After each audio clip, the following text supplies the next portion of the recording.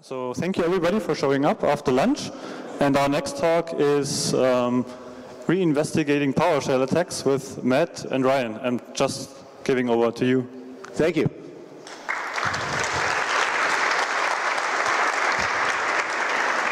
Well, good afternoon, everybody. I'm Ryan Kazanciyan. I'm at Hastings. Thank you for joining us today. We're here to present for RetroCon Reinvestigating PowerShell Attacks. So Matt and I have a very similar background, a few years separated, but at largely the same companies doing largely the same types of work.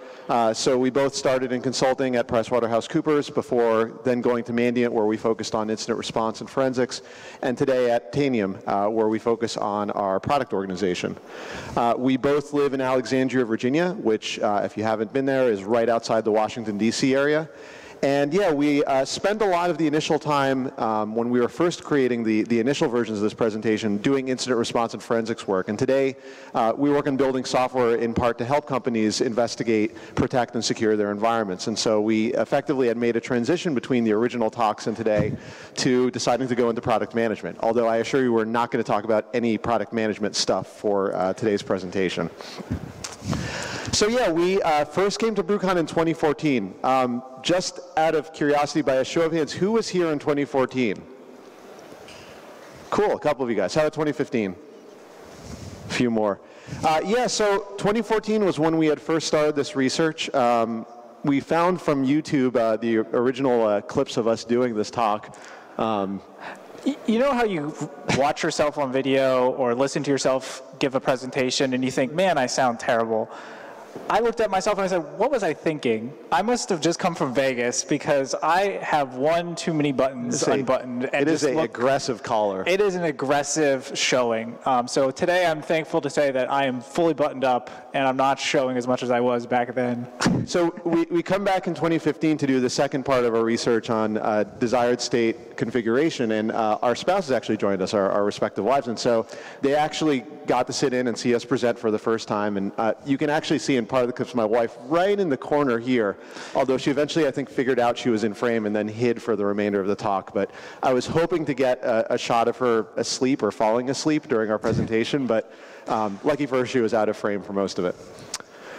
So yeah, we're going to begin by revisiting our Investigating PowerShell Attacks talk. And just to set some context for those of you who hadn't seen that, when we started that research in 2014, it was in response to an incident that Matt and I had been working from the prior year, where the attacker had access to a victim environment through compromised VPN credentials that went back actually 3 or 4 years. And they had been detected and not fully remediated several times over in that environment. And what was interesting is after that last round of being detected but not stamped out, the attacker moved to a methodology where they were almost exclusively interacting with compromised machines after logging into the VPN through PowerShell remoting and in some cases just standard PowerShell scripts. And this was really interesting because we had never seen anything like that before. It was the first time any of us had seen an attacker utilize PowerShell in that manner in a targeted breach. It was by far the first time we had seen any sort of use of PowerShell remoting. And so we spent a lot of time basically learning the forensic artifacts of that type of activity as we went along. And what we ended up finding out is there wasn't actually a whole lot of good stuff to go with. So this is what prompted the initial research and what spearheaded the work that we did.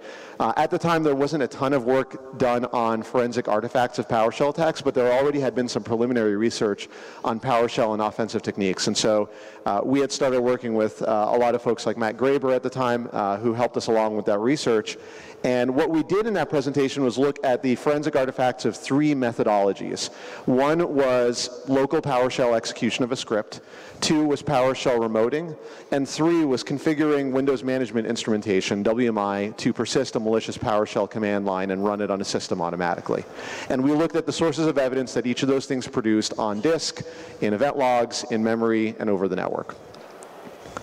So to recap some of the things we found back then, I'll talk about evidence in memory first. And this was in part driven by necessity because, as we'll talk about in a moment, in those days with PowerShell 2.0, PowerShell auditing was almost non-existent.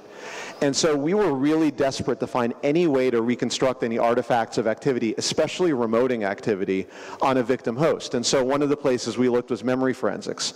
And what we had attempted to do is reconstruct the chain of processes that are involved when you execute PowerShell on a remote system via WRM, what that looked like, and most importantly, what actually could persist beyond the session. Because if you have an attacker interacting with the system over WinRM, and then the session ends, we wanted to figure out, reasonably speaking, if a forensic investigator took memory from the host hours or minutes, hours, or days later, what would be left behind. And what we unfortunately found out was that the most verbose history about interaction over a WinRM session was pretty much non-persistent. It was in the context of the WSM prov host process, which gets spawned on a per session basis, and when the session terminates, that goes away, and your likelihood of recovering it goes away quite quickly. However, we did find that the actual payloads, the SOAP payloads that encapsulate the WinRM activity, did persist in the instance of service host that hosts the Windows Remote Management Protocol. And so between basically string analysis of that process space and string analysis of kernel memory and what was paged out, we did demonstrate that you could reasonably reconstruct at least artifacts of remoting activity, but with a quickly diminishing rate of likelihood of success. And so we proved this by, in this example, running invoke Mimikatz on a remote host via WinRM, then taking WinRM memory and finding that, yes, in fact, you could reconstruct some of the strings of that activity if you were lucky enough to grab memory from the host.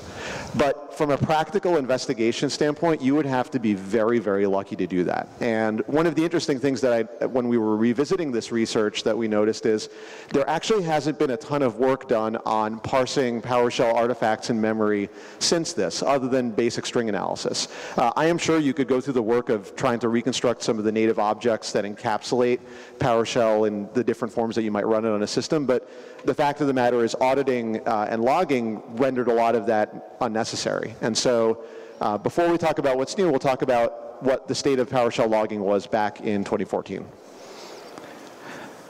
So as Ryan mentioned, in 2014, PowerShell 2.0 was probably by far the most prevalent version of PowerShell seen in the field.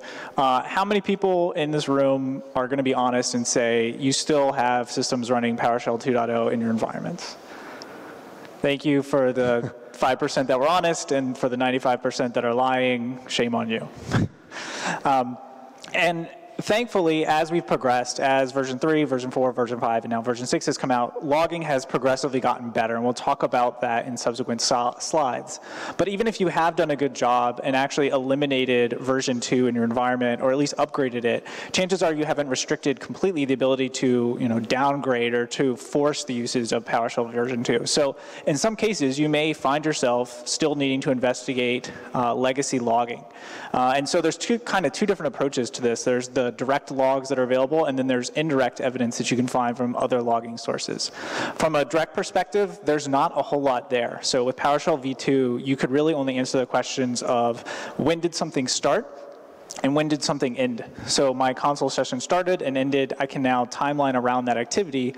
But from a core logging perspective, there wasn't much else present. If you're dealing with a remoting session, you could distinguish that from a local one, which is important. And if, for example, your security logs had rolled, you could still see the user account that was used to laterally access the victim system. But ultimately, you weren't getting a ton of information.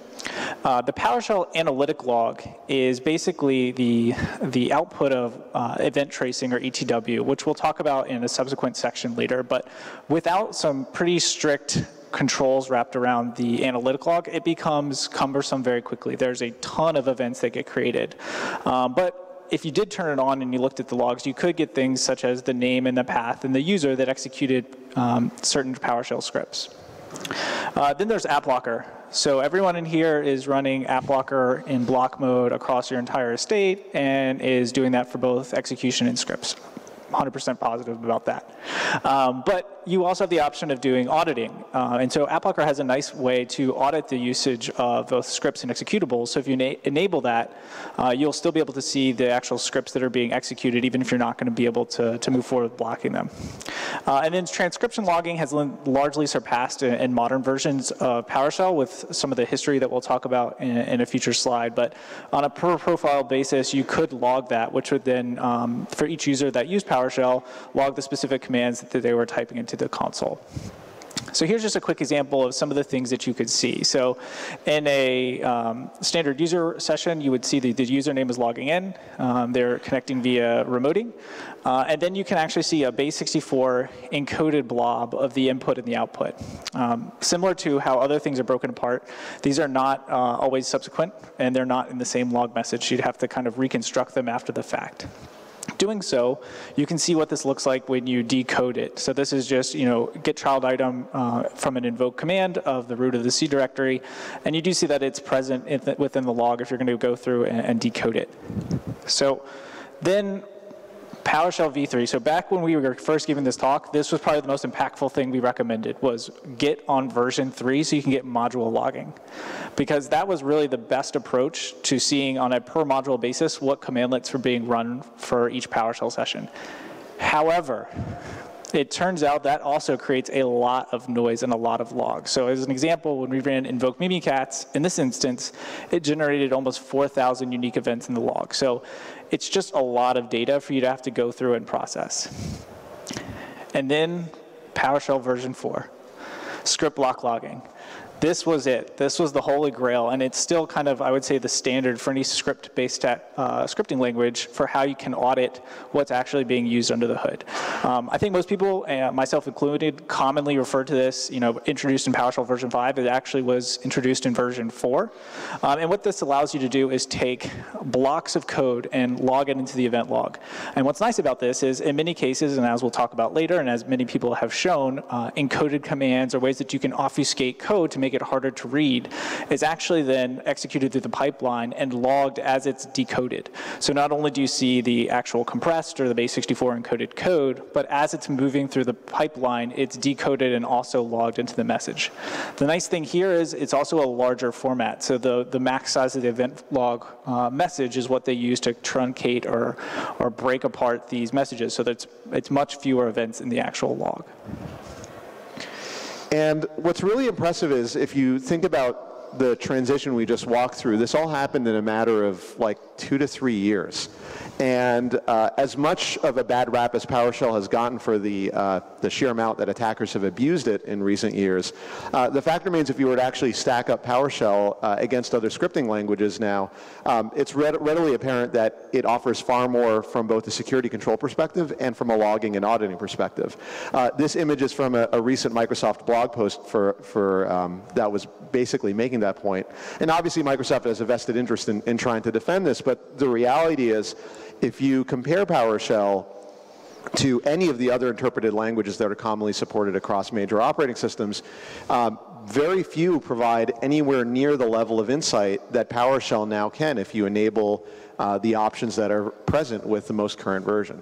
And so from an attacker's perspective, that means that you have to evolve your techniques to be aware of that potential for auditing. And as a defender, you have better tools in your arsenal than you would if an attacker opted to use any other scripting language, including something like legacy VBS on a Windows host. And what's really cool about this is a lot of the great research and work that's been done to make PowerShell better and more resilient and more secure is now having a halo effect in making other interpreted languages better.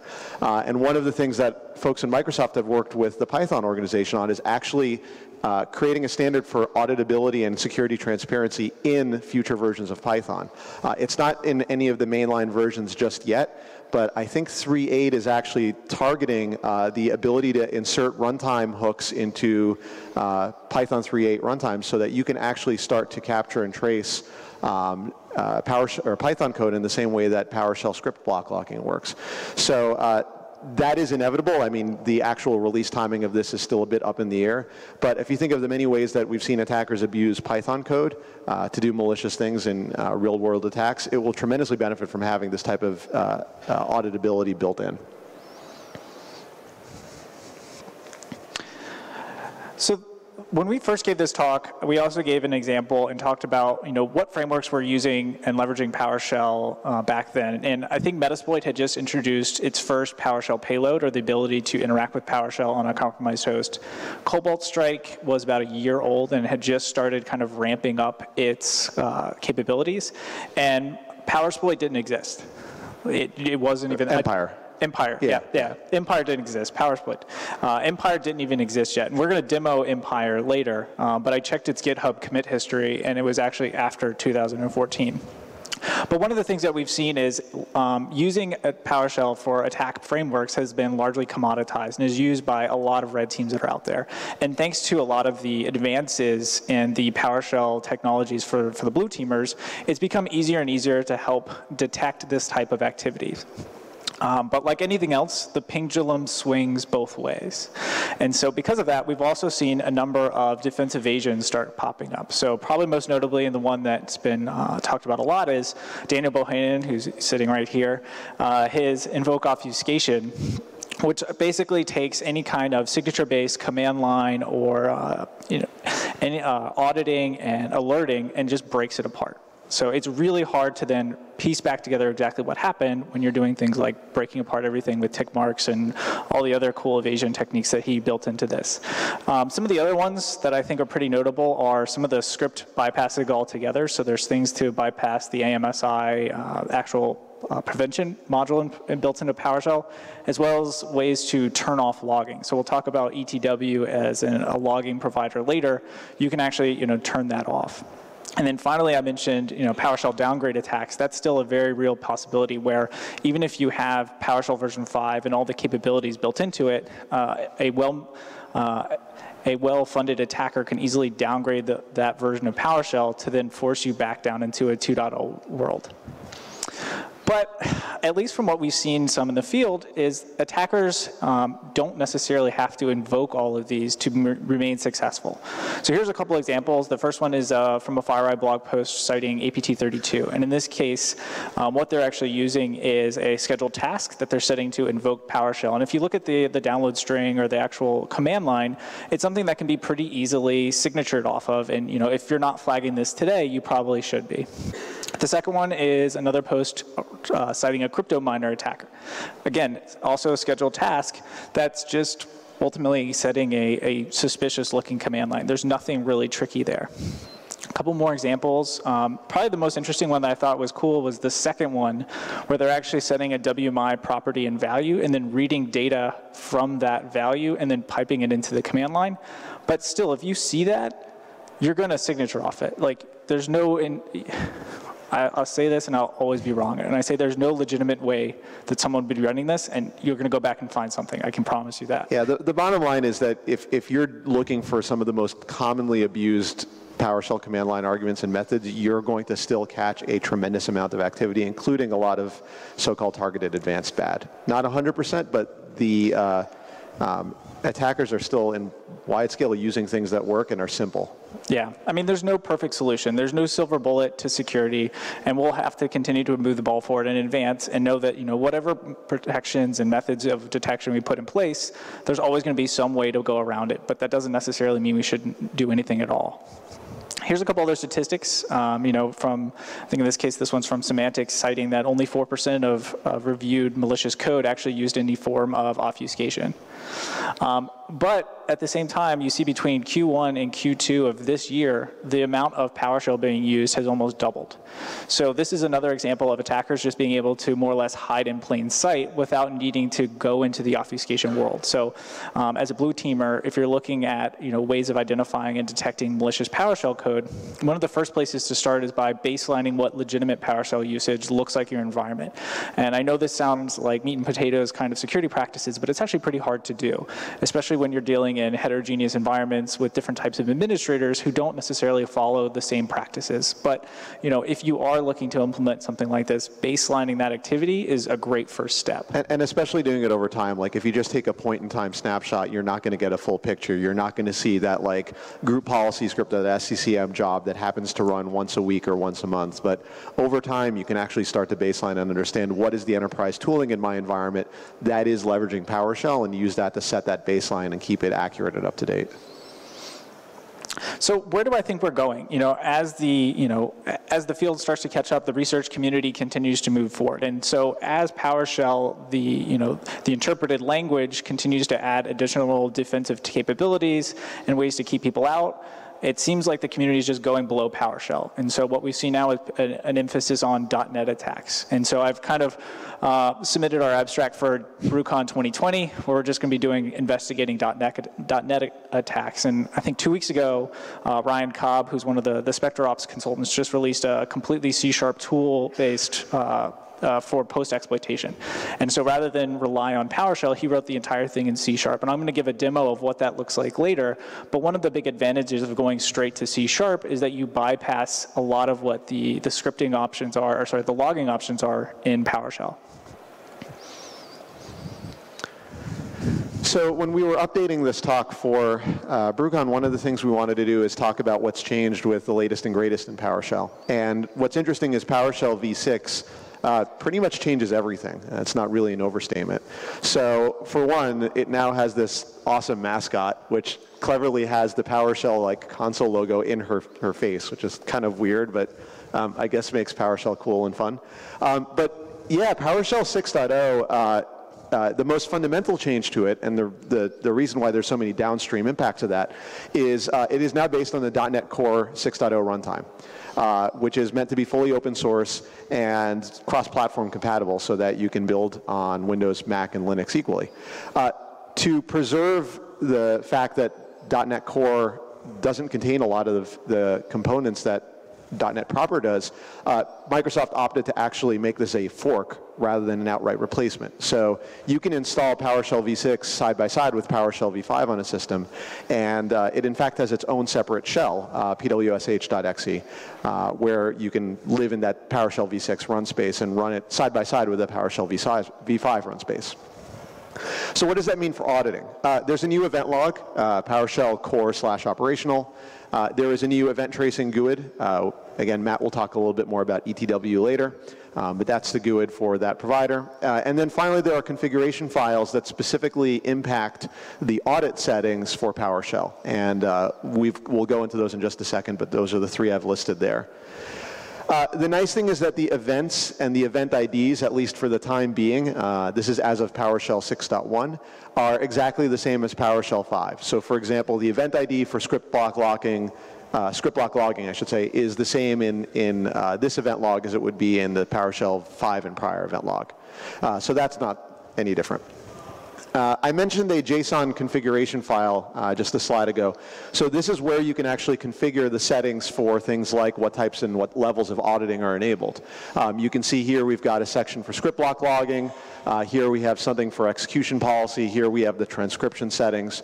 And this is what's basically processed to determine how PowerShell is configured in PSv6. One of the interesting ways that you interact with this to actually enable and register a configuration, if you've changed or added something like that, is a script that is shown here, register manifest.ps1. So if you're an administrator on an endpoint and you run that script, you're effectively registering whatever configuration is serialized in that JSON file. And then what's also interesting about that is if I run this simple unregister switch, I now disable whatever settings have been enabled. And so it is actually that simple to turn off auditing in PowerShell 6.1 as long as you have sufficient privileges to do so. Now, that leads to the natural question, well, how do you determine if someone turned it off? There is no event that actually is thrown in the event logs when you run that unregister command. However, it is captured in transcription logging. So one of the nice things is transcription logging is actually enabled by default. So if you have transcription logging, you'll actually see the command line of running that unregister command captured, and you can look for that to identify if someone's tampering with logging or not. But at least as of the initial research we didn't find a discrete event that was thrown when a config change like that happened.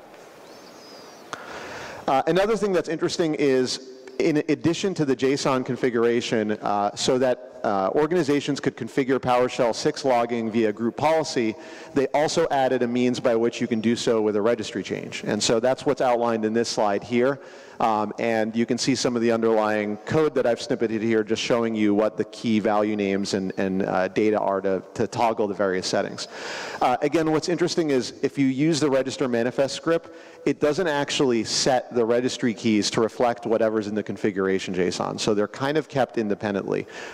Didn't have time to deeply research how the system deconflicts if you have conflicting configurations between the JSON and what's in the registry. But know that if I just run the script on its own, I'm not creating or setting what's in the registry. You have to do that separately. It's managed completely out of band. And again, I think the purpose for that was an enabler for group policy to interact with these settings.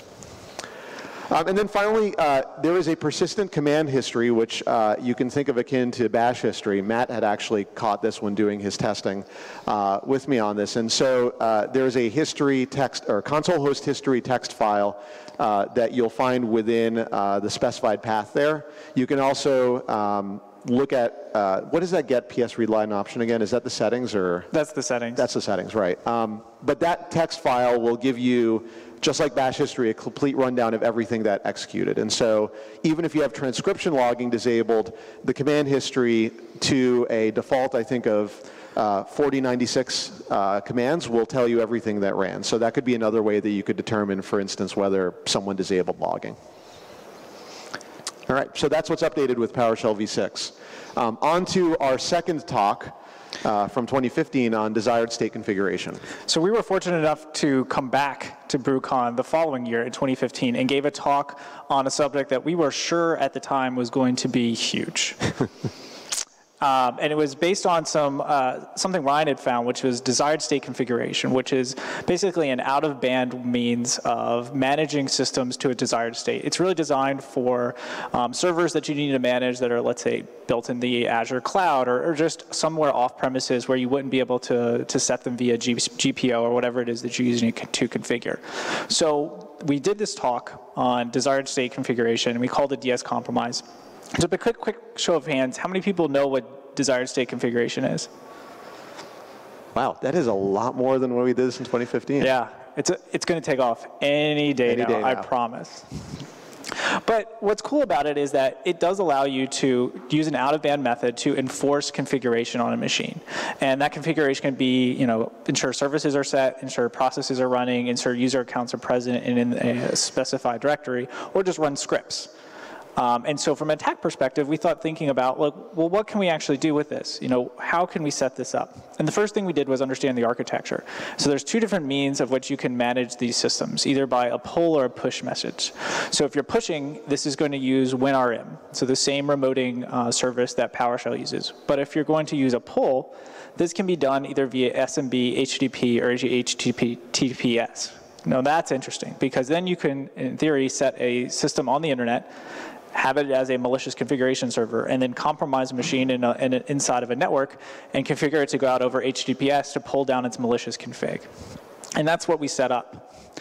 So a couple things that also made this interesting.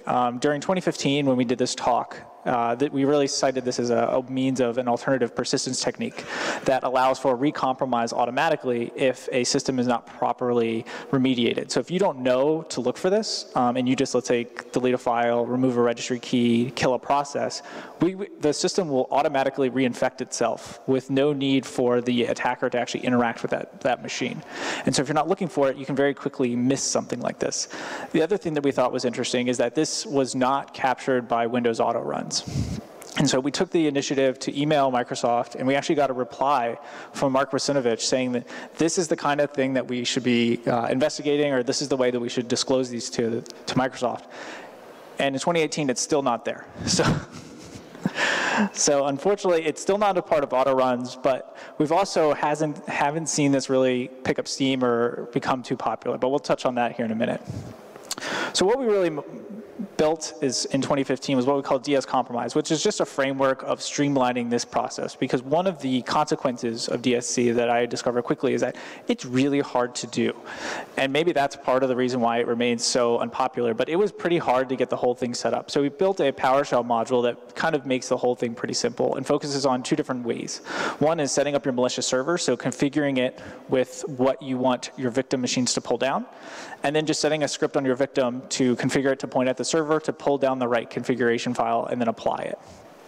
And that's really what it was done. And it was done via HTTPS with the thought that, if you were going to use this, you could set it up as either, an internet-facing machine, or if you wanted to be pretty stealthy, you could set it, internal to internal. However, when you do set up a DSC server, it does require downloading a number of different modules and commandlets that are not there by default. So we implemented a couple different payloads that we thought were interesting to show. The first one was persisting malware. So we ensured a process was running and a file was present, but we didn't set it as persistent via service or anything else. But the script itself ensured it was persistent. So if a user came in and deleted or killed or did whatever they needed to, it would automatically reinfect itself on an interval. The second was persisting a user account and ensuring it was part of the local administrators group. And in our demo, which unfortunately we're not going to have time to show today, we went through and deleted the account or just removed it, and the system went back and immediately set it in. It's also not really logged that well, and Ryan will talk about some of the sources of evidence, but it's not always intuitive exactly what's happening. Yeah, and so the reason we pursued that research was after struggling with the PowerShell attacks that we talked about earlier, we thought that we'd try to lean in and figure out what new thing attackers might figure out. And the intent was, if we can come out and expose a potentially abusable technique, then we can also come out and provide sources of evidence before it's actually seen in the wild. And so people will be prepared to detect and defend if this actually ended up being adopted by attackers. And so half of our presentation was focused on the scripts and the tooling that Matt described to make it really simple to at least abuse and weaponize desired state configuration. And then the second half focused on the ways that you could identify and detect and investigate whether that happened. And so we had identified a few different sources of evidence that we'll quickly recap here. The first was network activity. So if you had the payload configured to use pull mode and retrieve a malicious configuration from an internet hosting system, it's pretty apparent if you have something like web proxy logging, because normally you wouldn't expect endpoints to be pulling down the URLs that are shown here. And these are basically the distinctive locations that when you've got a system configured in pull mode, it uses to yank down the configuration that it's set to retrieve. So that's very easy to detect on the network. On the file system, this is going to be a bit small here. I'm not going to run through it line by line, but if you have any sort of EDR tooling that is doing the continuous black box capture of process and file interactions, something like Sysmon, something like any of the out-of-the-box EDR products, they're going to record the file system activity that results from a DSC configuration being set into place, and it's pretty noisy. You can see that when you configure a system for the first time, there's a lot of setup that goes into the LCM, the local configuration manager. There's a scheduled task that gets created. There's temporary and then permanent versions of the MOF files that retain the configuration itself. And then if you're using our infect host with malware scenario, there's also the payload that's dropped as part of that malicious configuration. So if you're monitoring at this level or doing post-intrusion investigations, it's really apparent that something nefarious is going on if you're looking at this level of telemetry. And then finally, as Matt mentioned a moment ago, event logging for desired state configuration, at least at the time, wasn't great, but there were enough events, at least in the default DSC operational log, that you could know someone is implementing a configuration on a system. Here's the GUID for that configuration. If you wanted to detect whether a rogue config was being pushed to systems, there is absolutely an event that you could capture and hunt for or forward to a centralized event collector. Is this me? Yeah. All right, state of DSC attacks. So here we are in 2018. As Matt has been hinting at, we had high hopes that this might be a compelling and interesting avenue for researchers and attackers. And what we ended up finding is that the state of DSC attacks in 2018 is pretty much captured here. nothing has really happened in this space since we embarked on this research. And I think there are a bunch of reasons for that. The first is this stuff is really complicated to use, and it's really difficult to troubleshoot when things break.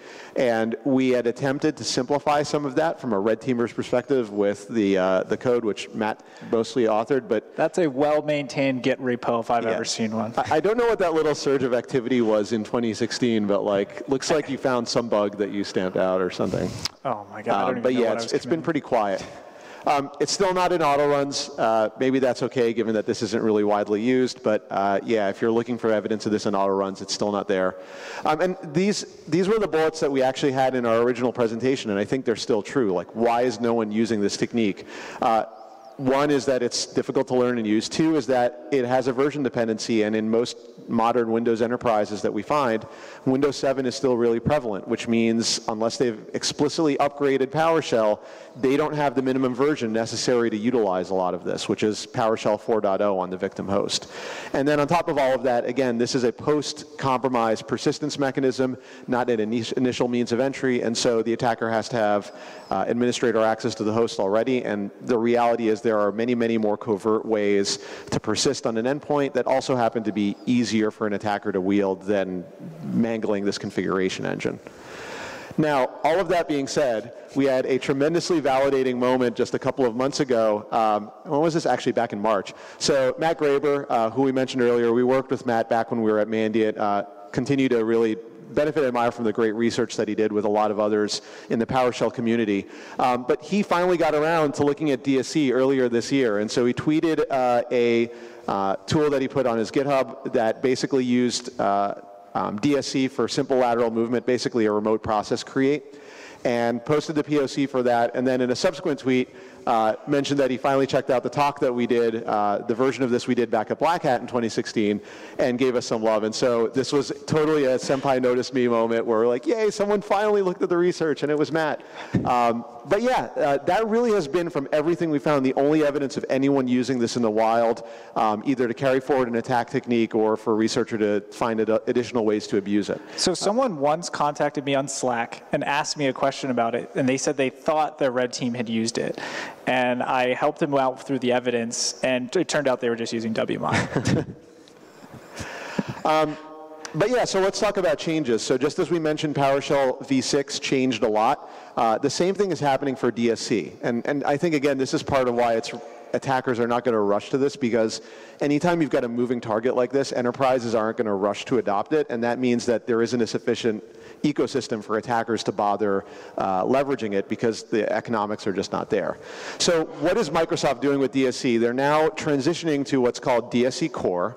So DSC still has some relevance. If you're managing an Azure environment, you're probably using DSC for some of the administration and orchestration of that. But what DSC Core intends to do is make DSC cross-platform open source in the spirit of the .NET Core foundation for PowerShell v6. And so to do that, what's really interesting is it is completely stripped of dependencies on WMI and the Windows Management Foundation.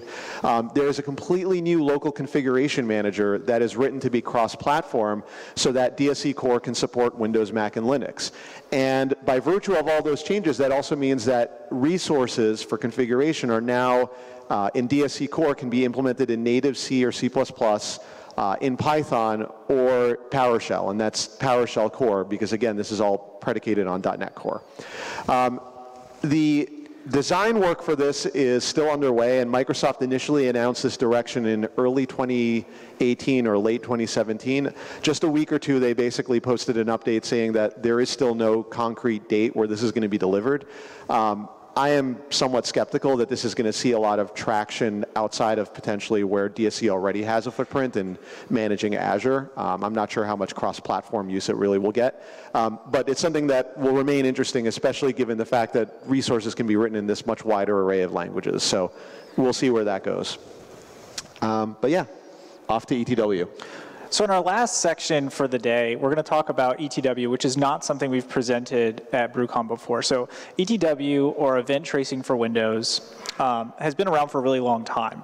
And it actually started back in Windows 2000, but became prevalent in Windows Vista. And I think a lot of people have heard of ETW, kind of know what it is, know that it was originally designed for things like performance monitoring and application troubleshooting, but it also serves as a really good forensics tool that's really hiding in plain sight. So as an example, I pulled some metrics, and things like process monitor use ETW. They just don't advertise it. NetSH uses ETW. DiskMon uses ETW, as well as Performance Monitor. All of those use ETW providers under the hood. And there are actually hundreds of what they call providers available to you to use from different applications, from the actual Windows kernel itself. And how it's all instrumented is in these things called sessions. And so sessions are just a picking and choosing of different available providers. So again, there's hundreds of providers out there. So there's an IIS provider, there's a file system provider, there's an IE provider, there's really a provider for almost everything that's on the system. And depending on what rules are installed, can dictate what providers are there. And when they're in these sessions, you can have multiple providers into a single session that are then configured to log certain types of events or keywords. Otherwise, it will flood you with events. So one of the downsides of this is this was meant for debugging, so it can very quickly generate a huge number of events if you're not careful. So you can actually monitor every single thread and every single thread call that this thing makes. And you can imagine what that does is it will quickly overwhelm these buffer pools.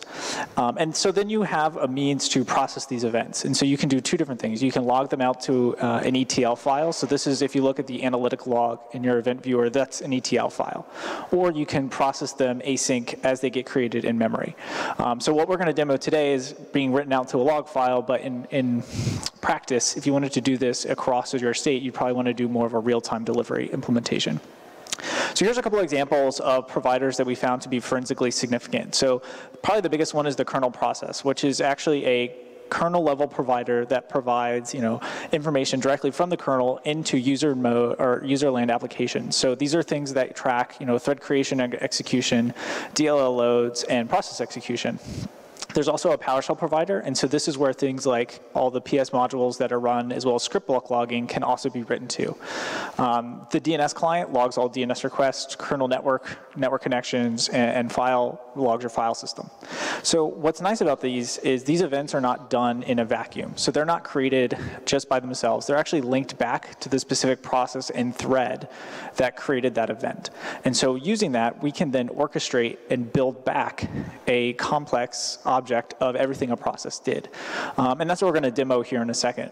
But it's basically a way of organizing and starting an ETW session using the providers I just mentioned to then capture details and link them back to the processes that actually generated the activity. So one big thing about this is also impacted by any kind of PowerShell evasions. So if we talked about earlier how you can bypass a lot of PowerShell logging, this is unfortunately impacted by that as well. So what I'll demo here is an out-of-box forensic collection while we're compromising a machine, and then we'll walk back what we're actually able to recreate. So this is also very useful beyond PowerShell. There are certain processes that are not going to be PowerShell only that I'm going to demo, so this is not a PowerShell only collection. So here, let me see if I can do this without completely botching this up. I don't think we've ever done a live demo at BruCON. We did videos for the DSC talk. This is a video. All right, so what we're going to do here is we're running Empire. There's going to be a victim machine that's going to be compromised. That victim machine is running this ETW forensic collection throughout this whole process. So the first thing we're going to do is get onto the victim. In this case, we're going to be a standard user on a domain-joined machine who has no real privileges. So here I am as norm no admin. And then what I'm going to run is a command that's using certutil to download and execute a PowerShell script from the internet called get GP password.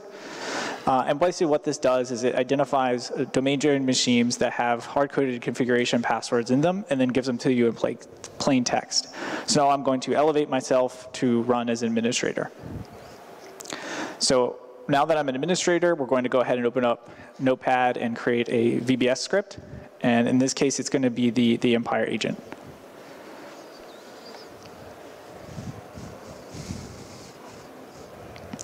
So so this is going to launch PowerShell that then downloads and runs the Empire agent. So here's our stager. And now if we move back, we can see that we have an initial client. So I'm going to go ahead and interact with this and get some information.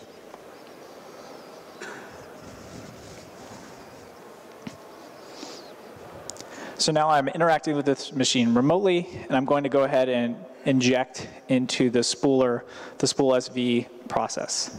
So now that I've injected, I'm going to run a couple other commands.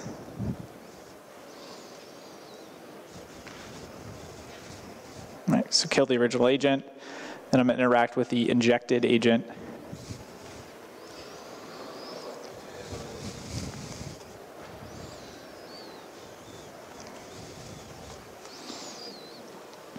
All right, so you see now we're in the spool SV process, and we've now injected into this, and we're going to run, shell q user, and then run mimikatz to dump credentials.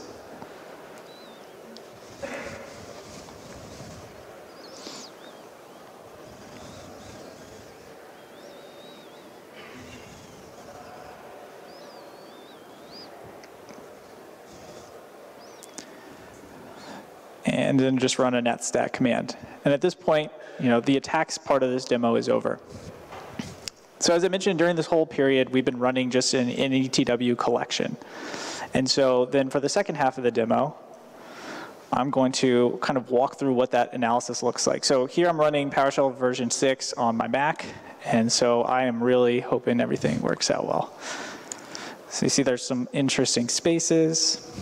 All right, so I've imported the module, and I want to see what the different commands that we have. So one of the things that I built into this module is a way of interacting with other ETW providers. So the intent was not to just give an out-of-box way of collecting forensic information, but also inspecting, identifying, and using other interesting ETW providers. So I'm going to give an example of a new one at the end, but just to give you an idea, like I said, there's hundreds of them on any given Windows machine, and we're using, I think, 6 today. So there's a lot of other options out there if anybody wants to take the time to actually go in and look. So in this case, I'm going to just import the demo XML. So as an example, because I didn't do a ton of filtering on this session, that 2-minute demo generated probably about 100 to 200 megs of logs. So that gives you some idea of the scope and the scale of what you can get with ETW. And then, the hard part in this case is actually parsing it down to make it so you're not constantly being flooded with logging events. So the first thing I'm going to do is just look through my session and pull out any instances where PowerShell was run. So here we have the process ID as well as the process path. So I'm going to take a look at the first one and just see all the different properties that are available to me to look at this session.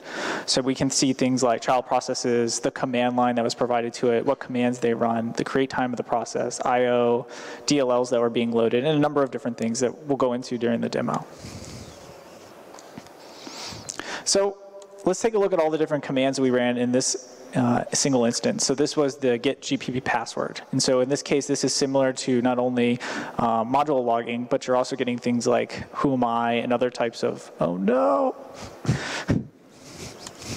and other types of sub-processes that are being run in this specific PowerShell instance.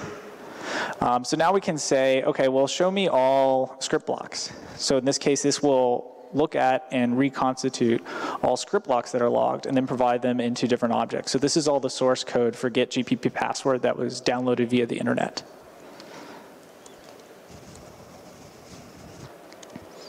So in this case, let's look at all the different child processes that we ran in that first instance. So when we were interacting with this machine, we ran whoami/all to verify you are norm no admin, and then we ran certutil to then download the GPP password text from GitHub, and then we did run as administrator. So all of these things are captured and logged as child processes.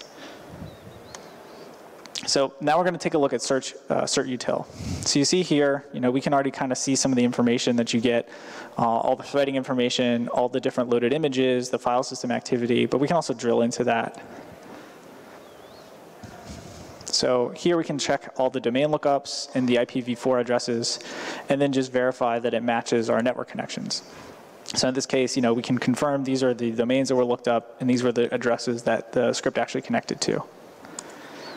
Here's run as. So this is when we elevated ourselves to become an administrator on this box. So we see that then we ran command. So I'm just going to go look at this. And then we see, we started notepad launcher.vbs, and then we actually executed it with C script. So, and then we can confirm that this is where we launched and written to launcher.vbs. And sure enough, we can verify that with C script. Yep. And then so here's the second instance of PowerShell that got executed. And so this is the PowerShell command that was executed via launcher.vbs. So in this case, they're really not taking much, they're not being too careful in obfuscating their command lines. In this case, we just have a base 64 encoded command. And then similarly, we can do the same thing that we did before. So look at all the different commands that were actually run. And in this case, we ran invoke Empire. So this is the actual source code from the Empire agent. So again, this was downloaded and invoked and not really written to disk too much. And then we were able to capture it and log it with ETW. So there are a couple things that were written to disk. So here's some of the examples. And you also see that in this case, you can have create and deletes. You can also enable reads with ETW, but I highly don't recommend that. There's a lot of file system reading that goes on. Similarly, we can look up these domain lookups. So this is the C2 address for our Empire agent. And here are the connections associated with that. One of the other cool things that you get after a process exits is you can see, similar, almost NetFlow data. So you can see the full, the transfer kilobytes read and written as part of a process's instance. So if a process is writing large amounts of data, you can sometimes recreate this back to determine, was there some type of data theft that took place. So here's another one where we can actually see all the different DLLs that were loaded. So another common technique, is to use the automation DLL, which is really the DLL that PowerShell uses under the hood, and then use that in lieu of using PowerShell. And so in this case, when we injected into spools SV, we injected into this 1924 process. So this is the second process that looked up the domain, let's pop a box. So you see here that the image name is blank. The reason it's blank is that this process started before we started our collection. So we didn't have the process create event that we would normally see if we had this running before the process started. So in this case, we don't get the image name or the command line. That's one of the limitations. You can only see things that you're monitoring for going forward with ETW. But if we look at the file I/O on process ID 1924, it's pretty obvious what this process really is, because it's really writing only to the spool drivers directory, which is what spools SV is going to do. So then we can look at all the child processes of spools SV, and if you've injected into this is definitely something that would stand out. And if you look, these are all the different child processes that were actually executed from our attacker's session. See that the domain lookups took place. What's interesting about this is, this is the spools SV process. And one of the things you'll see here in the next session is that we can actually see that they loaded the automation DLL. So when the Empire agent injected itself into the spools SV process, it brought with us the automation DLL. So if you do any type of DLL load monitoring and alerting, one of the good techniques in this case could be maybe looking at the loads of automation without PowerShell being the process that's doing the loading. Certainly if spools SV starts loading the automation DLL, you should probably call somebody. So here's just a quick example of the level of granularity that you can get with ETW. I'm not going to spend a ton of time here, but on a per thread basis, you can see, within the spools V process, which thread was actually responsible for doing the domain lookups, as well as doing any sort of file system activity. Everything here can be traced back not only to the process, but the individual thread. So for things like process injection, you actually have a pretty decent means of looking at that and then narrowing it down to the individual thread. So here's all the commands. So even though we're not in a PowerShell process, but because we're running PowerShell commands, we're still getting that. So in this case, we ran invoke mimikatz, so we can see this right here on the screen. But what's nice is just because we're running the automation DLL, we're also getting event logging. So here I'm just looking at script blocks. And in this case, what we see is, we now get the full mimikatz script block logging here set in our session. So again, this is PowerShell commands being run out of the spools SV process, but still being logged with ETW. And so one of the last things I built into this, because as I walked through this demo, I realized how hard it is to actually follow some of this, because a lot of it has to do with injection and processes launching other processes, is it would be really interesting to be able to graph out, what this actually looks like. So in this case, we see, unknown 1924, which is the spools SV process. These are all the child processes of it. Similarly, if we start back from the beginning, from our first PowerShell instance, we build a graph off of that, we can really see our attack visually. So we start with PowerShell, then we ran conhost whoami cert util, which is what downloaded and executed GPP password, and then we ran run as to elevate our privileges. Then we spawned a command shell that was then used to open Notepad, write the launcher.vbs, and then run it with cscript. Cscript then invokes PowerShell, and then ultimately spawns conhost, because that's how we're interacting with our first instance. So this is just a nice visual way of seeing what the data we captured with ETW. So behind each one of these, though, is a process object that maps back, what file system activity, what domain lookups, what threads were created, all different things that were available to us. So that was our demo. I'm just going to jump back here.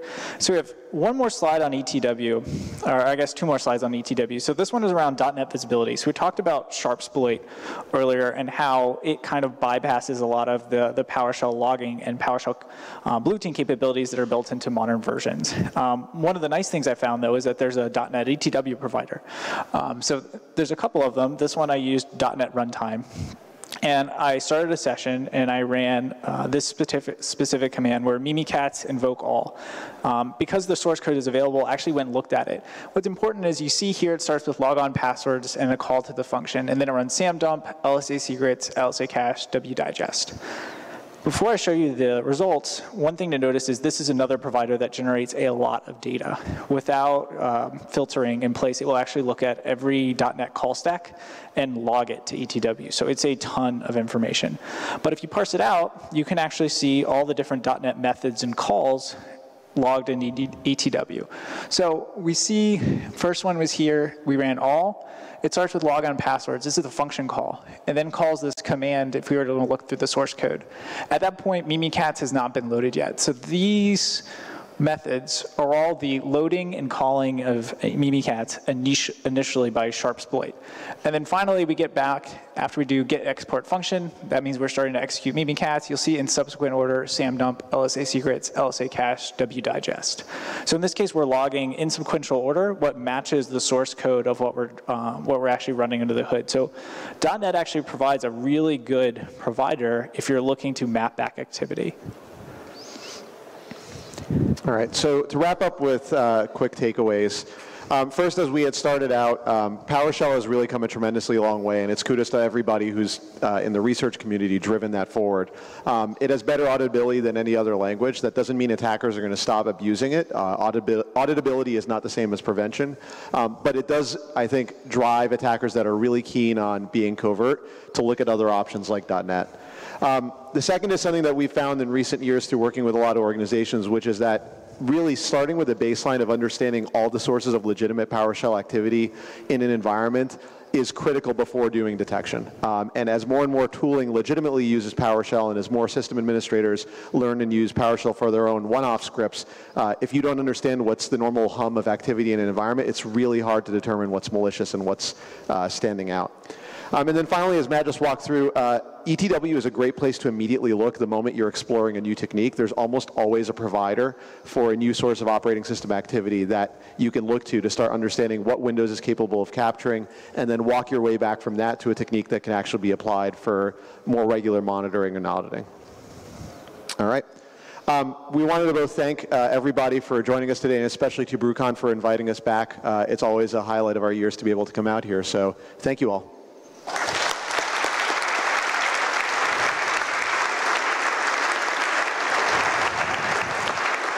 Okay, thank you, Matt. Thank you, Ryan, for the awesome talk. And I'm looking forward to see some interesting exploits or like red team assessments with DSC core. Maybe next presentation. We still have got time for a few questions. Sure. Do we have questions from the audience? 1 second.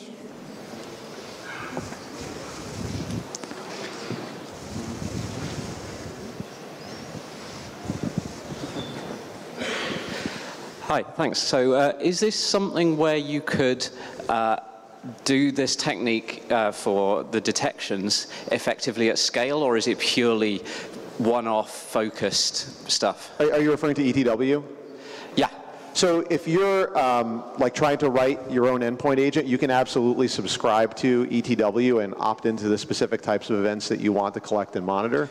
Or you could trigger a collection using tooling like what Matt created. So there's a couple different ways to do it. If and there's a lot of filtering that you can apply to ETW that makes it a lot more manageable, especially when you're only looking at it from a forensic perspective. Remember, ETW was built for application performance monitoring and troubleshooting, so narrowing down and kind of removing all of the forensically irrelevant stuff gets you down just to what you need. And then you just have two options of how you want to view it. So you have the real-time parsing, which is a bit more complex, but allows you to do things like detection of events as they take place, or you can just log those events to a file and then use it, if you need to do a post-compromise assessment to figure out what's going on. So at this stage, it sounds like it's effectively you've got to roll your own, and there's nothing doing that out there at the minute. There are tools that do it. They just don't always advertise that they're using ETW under the hood. So like a lot of the sysinternals tools that you may be using today, when they just normalize those events, they're turning on ETW in the background. It's just not always made. The nice thing is you don't need to load a driver to get that sort of introspection and visibility. You don't need to hook events that you'd otherwise normally need to hook. Thank you. Yep, thank you. Yeah, okay, thank you. If there are any additional questions, you can probably answer them off stage. Yeah, we'll be grabbing a beer in the lobby, I'm sure. So. And our next talk up is, thank you. yeah, thank you. Oh, this is you.